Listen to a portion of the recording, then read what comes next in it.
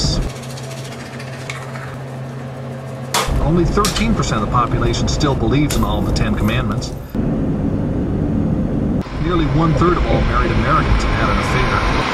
When asked, what would you do for $10 million? 25% would abandon family.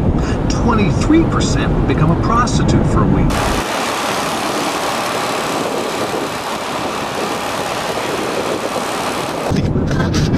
Because each one of us are created by God for specific and unique things that He's designed for us even before we existed. Many times we look at our life and we think, well, how can God use me? God damn! Son of a bitch! Fucking son of a bitch! You cocksucking piece of shit! Fucking goddamn it! God can use you as a waitress.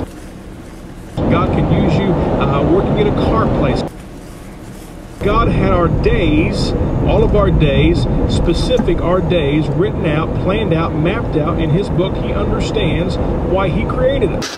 The Bible says that even the demons believe and tremble. Kyle? Lyle?